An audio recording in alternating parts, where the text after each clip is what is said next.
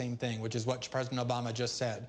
Oh, national security has been endangered by bringing transparency to our government. And there's never any evidence presented that it's true, and there's been no evidence presented here that it's true. Glenn, the only thing that has been damaged by the disclosures is the reputation of American political officials like President Obama. There is also no evidence that national security hasn't been breached, that Americans aren't actually in a worse position now as a result of what you and Snowden have done. Come on.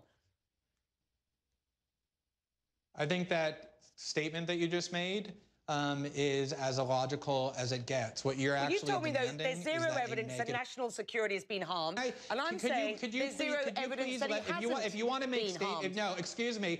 If you want to make statements like that, as inflammatory as the one you just made, you need to then remain quiet so that I can answer your question. If you just want to filibuster, I'll hang up and you can go and do that to your audience alone without me. I'm going to address what it is that you just said. What you're demanding is that evidence be presented of a negative. I also can't prove to you that the NSA isn't controlled by Martians. The presumption, the burden is on the government. If they want to come forward and say that national security has been damaged by these disclosures, to present evidence that their claims are true. They have a history of making that claim only for it turned out to be entirely false.